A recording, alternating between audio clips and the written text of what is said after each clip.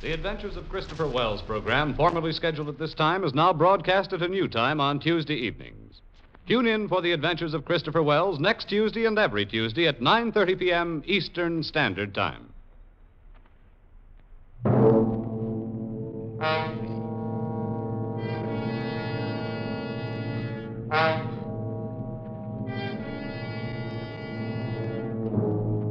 You were standing at the doorway of a cabin on Cashier Creek. Up on the ridge, the bloodhounds have caught your scent. And between you and a fortune, between you and escape, yawn the white jaws of a deadly cottonmouth.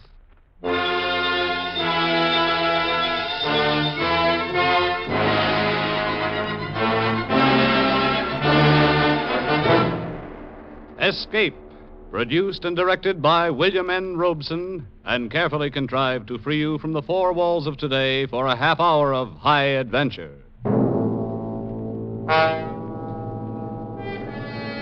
Tonight we escape to the worn-out acres of a poor white trash farmer somewhere in the southern mountains. In Irvin S. Cobb's great tale of vengeance, Snake Doctor.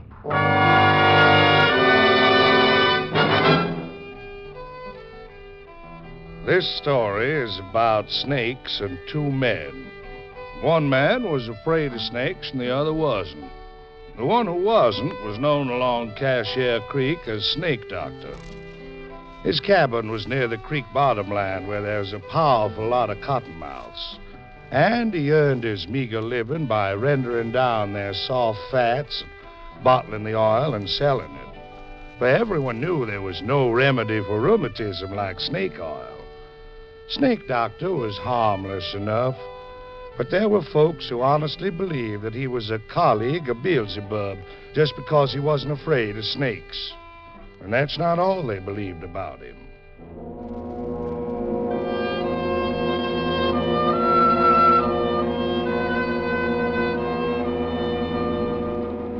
Now, the man who was afraid of snakes was Jafe Morner, who was Snake Doctor's nearest neighbor. Jafe was the kind of man we all know who suspected, feared, and hated anything he didn't understand.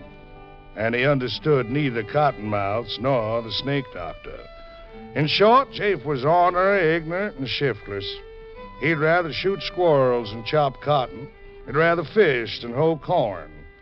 And that's just what he's doing now, fishing down at the Big Hole with his son and heir, Finney, who's old enough but not quite bright enough to handle a gun.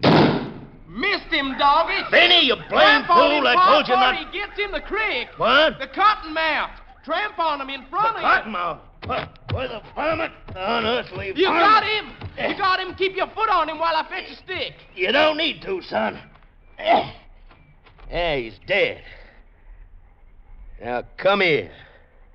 How'd you hit anything that rifle, Pa?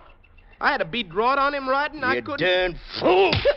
Oh, Find Pa. a blame snake whilst I'm a-fishing? Heck, you was sunning yourself not more than to there from you. How'd you like to get yourself bit? Won't be no fish around here till thunderation after all that racket. Well, come on, let's go home and get us some victuals.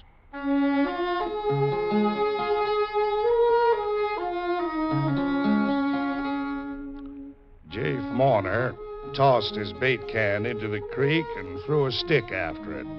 He stood there watching the stick drift slowly toward the Big Hole, where the creek widened behind a jam of driftwood. Jake watched as the eddy caught the stick and sucked it beneath the dam. Jafe was curious. He moved downstream a rod or two and waited, watching the water boil up from under the driftwood. But the stick didn't come up. That was strange. Must have caught under there in a tangle of water-soaked and sunken logs. Probably it'd stay there for months. Maybe stay there always. Jafe considered this, and an idea began to form in his slow mind as he and Finney started home. Hey, Pa. How much oil you reckons in this one? Pa? Pa? What you jawing about, son? This old cottonmouth. How much oil Throw do you it down. Throw it down? Why? Throw it down, like I say. I'll make you wish. Pa. I was aiming on rendering the old cottonmouth's fat like the snake doctor does. And maybe sell it and make myself some money. I don't like a squirming things around me. But it's dead. Leave it where it dropped. Now, come on home. You was scared on cottonmouths, Pa? I know better than to get myself bit by 'em. Tip Bailey knowed a fella got himself bit once, and there wasn't a drop of liquor for miles. So he goes to work and cuts open a live chicken and puts it by his leg where the bite was, and fella lived, too. Reckon Mr. Rives ever gets himself bit, Pa? Handling cottonmouths like he does? Who? Mr. Rives. Who? Mr. Rives. That's old Snake Doctor's real name. Ma says I oughtn't to call him Snake Doctor. Never mind what your ma says. Nobody in my family's calling no snake-loving scum Mr. Rives. Heck, that's what I say. We'll see what you do. Sure, Pa. You know, I could have made myself some money rending that cottonmouth's fat down into oil. How much you reckon old Snake Doctor makes out in the oil he sells? I don't know.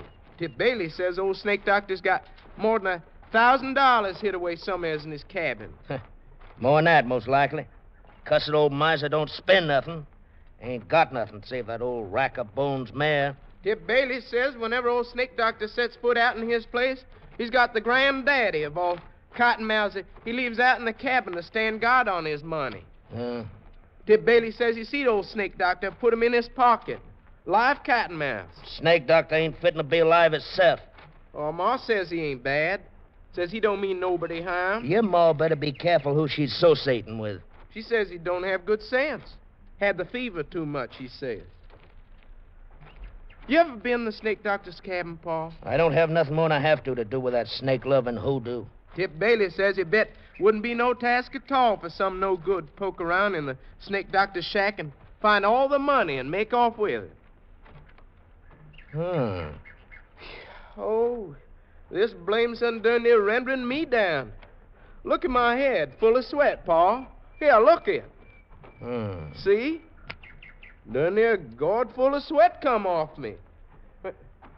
Why you turn down that way, Pa? It's come on noon. Dinner be most ready. I'm gonna tell the snake-loving hoodoo that there's some of them cottonmouths on the creek side of our deadening. Oh, heck, he knows that. I'm gonna tell him he's got my leave to catch him. You don't need to come along if you don't want it.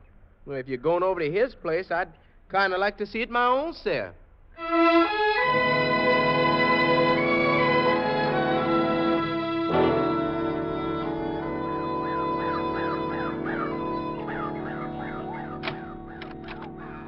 Go on in, Pa.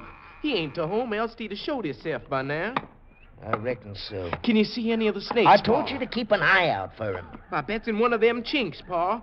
I bet the money's in I one ain't of looking them... for no money. Must be a dang snake itself living in a place like this. Pa, I know you ain't looking for any money, but if and you was, wouldn't you look in that chink right up there? Where, son? Right there, second log by the fireplace on the right. You see that there hole? Yeah. I reckon I would look up there. Well, since we're here. Might as well see for myself. Oh, I wouldn't be a mite surprised if old Snake Doctor... Pa. Huh? Somebody's out on the porch. It's the Snake Doctor. Was you looking for something, Chief Mourner? Yeah, I was looking for you. I want you. Yeah. Look here, you old hoodoo. What's the idea of sneaking up on folks who took the trouble to come all the way down here to do you a favor?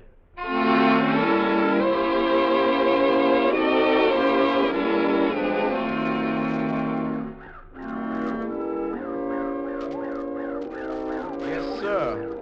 Like as not, that old Snake Doctor had a dang moccasin squitching around in his pocket whilst he was talking to you, Pa.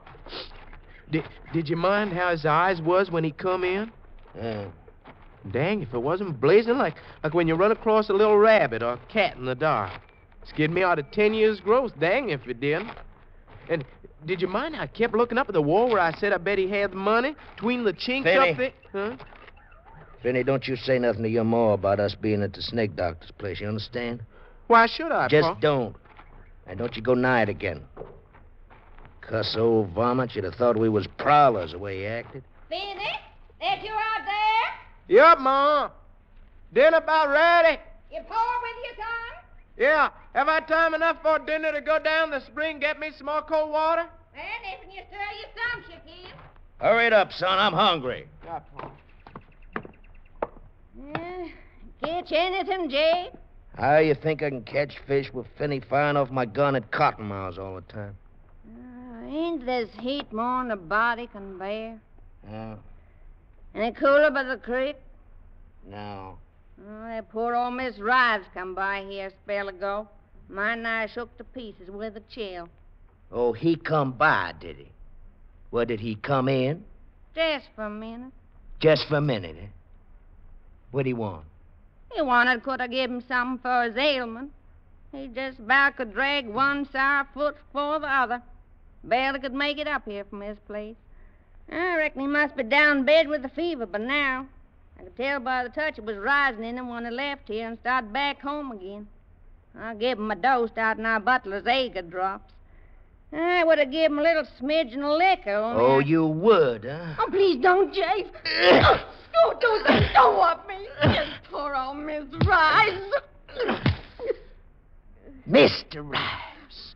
Mr. Rives. How many times I gotta tell you that the old hoodoo's name is Snake Doctor? He don't mean nobody no harm. Him that'd skin a louse for its hide and tallow, and you calling him Mr. Rives. You'll be calling him Honey and Sugar next.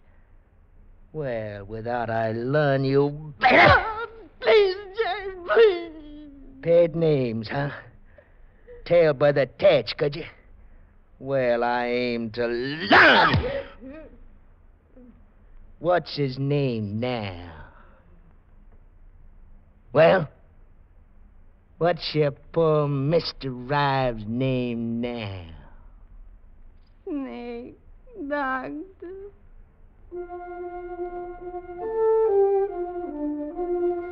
Kizzy Mourner rubbed the ugly red welt on her scrawny arm and gave the frying pan full of sizzling side meat a hopeless nudge.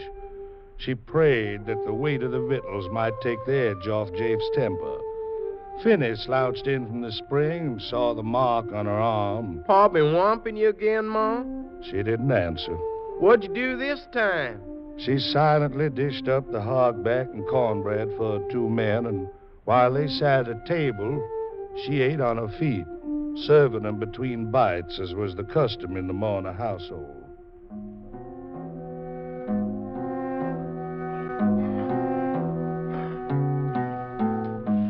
After dinner, Finney stretched out under the chinaberry tree, and Kizzy sat on the porch fanning herself and dipping snuff with a peach twig, scouring it back and forth on her gums. Jafe took his ease on the floor of the back room, but he didn't sleep. One thing he'd seen that day, and another thing he'd heard. He was adding them together. That stick that had disappeared under the log jam, and the Snake Doctor's money. It was 4 o'clock before any of them stirred, and then Jafe spoke to his wife for the first time since noon. Where's that there vial of drinking liquor, Kizzy? By the window. You took it out in your pocket after you laid down. I ought to carry a vial of drinking liquor with me, Ma. I might get bit by an old moccasin as soon as Pa would. Well, you better not let me catch you. You find it, Jay? I just remembered I won't be needing to tote no spirits along with me while I'm going. I wouldn't take no chance, Jay. Just one cottonmouth bite. Cottonmouths all down the slashes, else along a creek. Well, I'll be this evening's up on Bailey's Ridge in the high ground. You fixing to go shooting? I aim to gun me a chance of young squirrels between now and dusk time. Reckon I'll come along, Pa. You're staying here, son. Oh, dang it. Be steaming in the place when the rain comes down. Pa, you might be needing me. You stay here. Oh, Pa. And Kizzy set me up a snack of cold supper on the shelf. Likely I won't get back till it's plumb dark.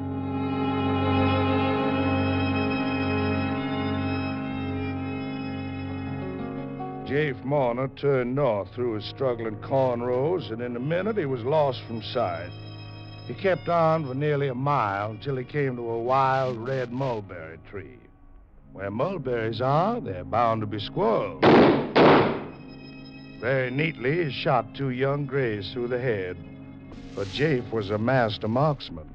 And, unsuspected by any who knew him, Jafe had another quality denied most of his kind. He had an imagination. Today it was in excellent working order. He tied the brain squirrels together and swung them over his shoulder. If needed, they would be his alibi. Then he sat down under a tree a while. Yeah, I got plenty of time. Don't need to get down to Snake Doctor's place till about dusk when he comes out to feed that swayback mare of his. Mr. Ryan.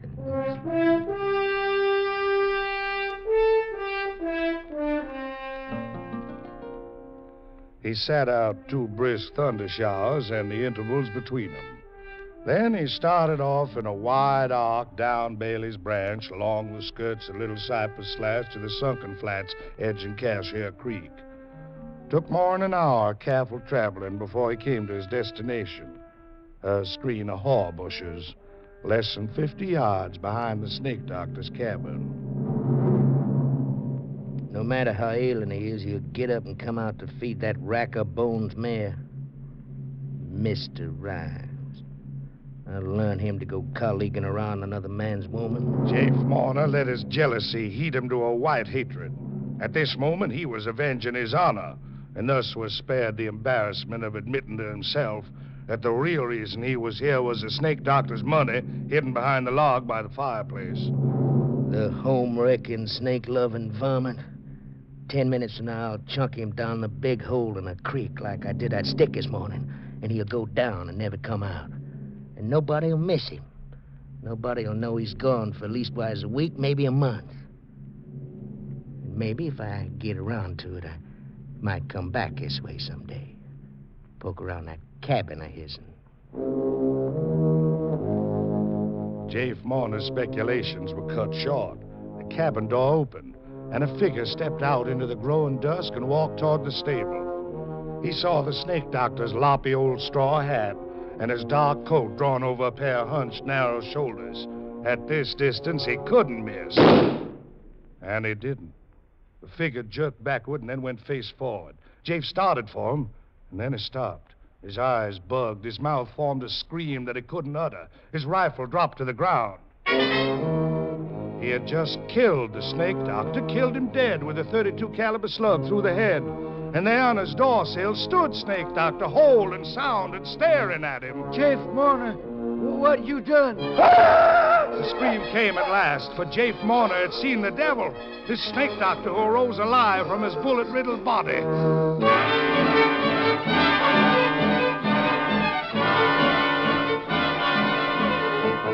Jafe whirled and ran into the deep, darkening woods, whimpering like a whipped puppy as he tore through the brush. Escape. He must escape. He must get under the shelter of a sound roof, have the protection of 4 walls around him. So he ran and ran for hours.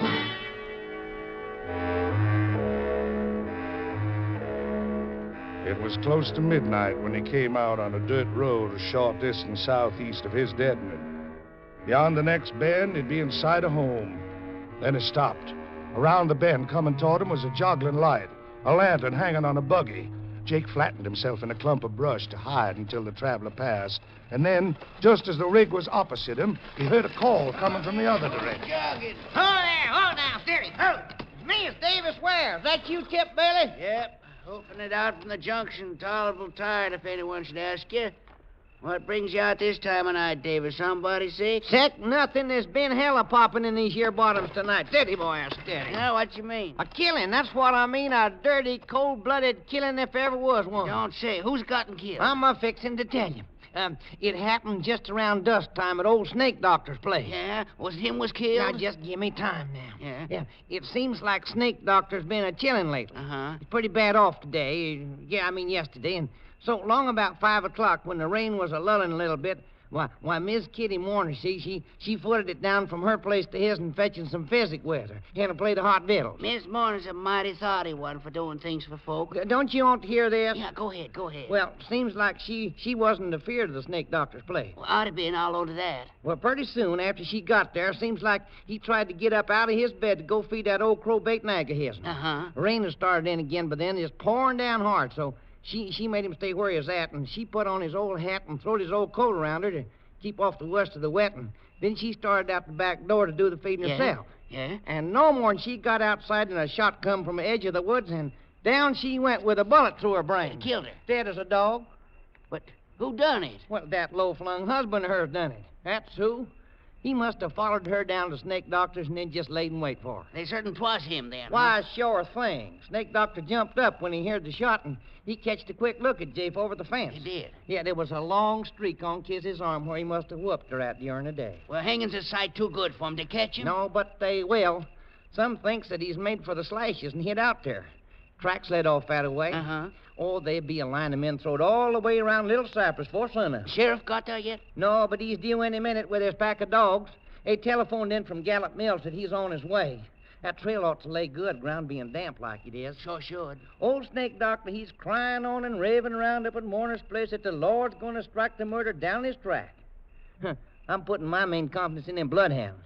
On them first, and then maybe on a stout plow line and a limb of a tree. Yeah, it's more certain. Yeah, I'm just putting out from my place to fetch my oldest boy. I wouldn't want him to miss a lynching. There's a good-sized crowd up there already. I'll go up and join him. I got a pistol here in my hip pocket.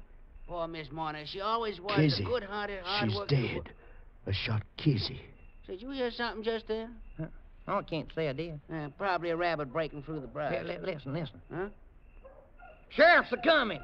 You can hear them hounds of his, and I got to hurry. Get up there, Bessie. I'll see you back tomorrow. Well, you sure will. Jafe didn't have time to waste mourning his dead wife. And he was even a little relieved to know that the Snake Doctor wasn't the devil incarnate. He had a chance against a lynch mob and a pack of bloodhounds. This was the kind of antagonist he could understand and outsmart. Jafe's imagination went to work again as he backtracked along the creek bottom in the spotty moonlight. Gotta throw them dogs off the trail. Gotta wade the creek, even if it is full of cottonmouths. They must be all around me now. But folks says they don't strike in the water. Well, I hope them folks is right. Gotta get back to the Snake Doctor's. Get his money while he's still up at my place with Kizzy's remains. When we get his money, then the rest would be easy. Make for the deep timber. Cross country to the river. Make it by tomorrow sundown. Hire a shanty boater to ferry me to the Arkansas side. Get a haircut and catch a train for somewhere else. Gotta get Snake Doctor's money first. Snake Doctor's cabin was dark and empty when Jafe reached it, and he needed light for his search. There were a few dull embers in the fireplace, and he threw on some kindling, but it didn't light. Very well, he knew where the chink was. He'd find it in the dark. He scrabbled at the logs, felt some bark give, felt the clay mortar crumble under his fingernails. Here it was, a hole big enough for a man's arm. He plunged his hand into it, touched something slick and smooth, and then something sharp plunged into his thumb. The fire flickered to life. Jafe yanked his hand out of the hole, saw two tiny bleeding punctures in his thumb. At the mouth of the hole stretched the wide open jaws of a cottonmouth. It worked fast. He felt the pain leaping from his thumb to his hand, seeping up his arm. If he only had some liquor, if he had a fresh killed chicken to slap on the wound. He had nothing. Then a sharp, horrible pain wrenched his heart, and a second. And there in the firelight, the huge cottonmouth poised in its crevice. Jafe leaped out of the shack and started blindly for the timber, staggered, stumbled, and pitched forward on his face. His open mouth full of weeds and muddy grass stems. The cramping fingers of his outstretched right hand almost touching a reddish black smear on the wet, trampled grass. Good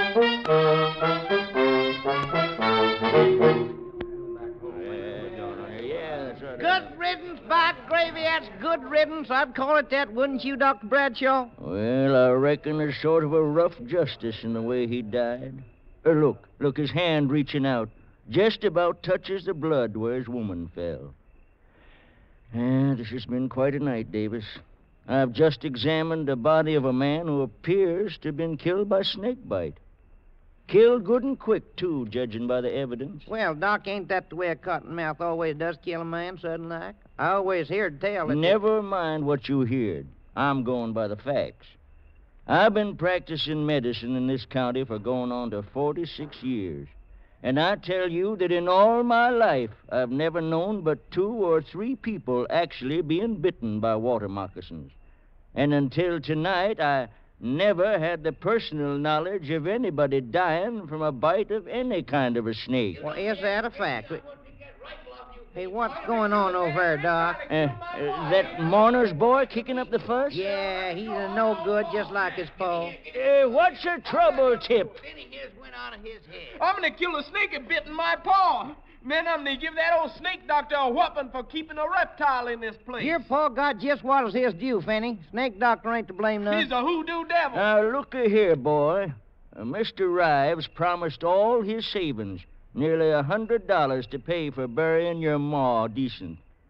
Now, that's how much he thought of her. Now, go on home, behave yourself. Yeah, go on, Penny. Ain't no Somebody reason ought to you kill hang that around here. reptile that bit my paw, and I'm not gonna... Hey, Doc, just a minute ago you started to say something about snake bite not killing.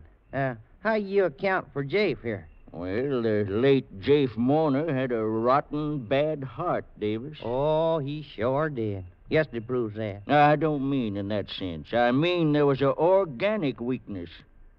A curious thing, though, there was no swelling anywhere. Well, there's them 2 marks on his thumb, them snake gashes like some I've seen. Now, that don't explain how... What's... Hey, it's Penny Mourner. He's in the cabin. That fool kid, come on, Doc, he's probably shot somebody. I shot at it, but I didn't hit it. It's going to get me like it got my paw. Hey, come on, Doc, come on. He said he shot at something in the cabin.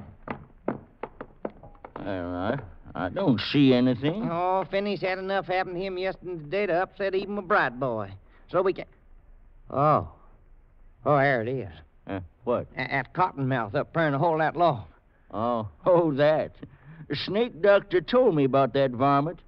Look at him closer, David. Oh, no, sirree, not me. Go ahead. It's just a stuffed snake. Stuff? Yeah. Snake doctor believes in precautions, 'cause that hole's where he hides his money. That snake could scare anybody away who didn't know it was stuffed. But just to be sure, old snake doctor lined the hole with coils of barbed wire. Oh, I see. You think that them marks on Jafe's thumb was got off of the barbed wire, huh? It could be. Lot stronger hearts than Jafe Mourner's would have stopped beating at a scare like that. Well, I'll be sweet. Old snake doctor's a cute one, ain't he?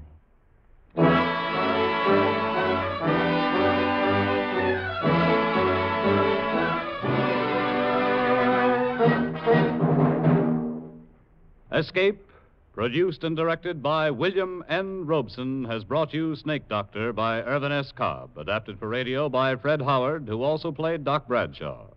With Bill Conrad as Jafe, Paul Frees as Finney, Ruth Parrott as Kizzy.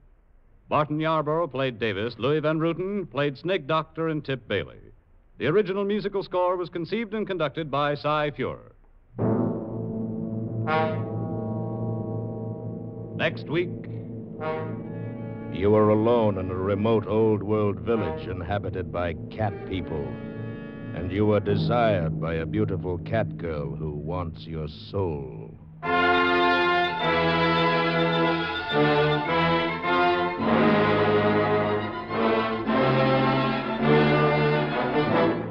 Next week, we escape with Algernon Blackwood's eerie story titled Ancient Sorcerers. Good night, then, until the same time next week when we again offer you Escape.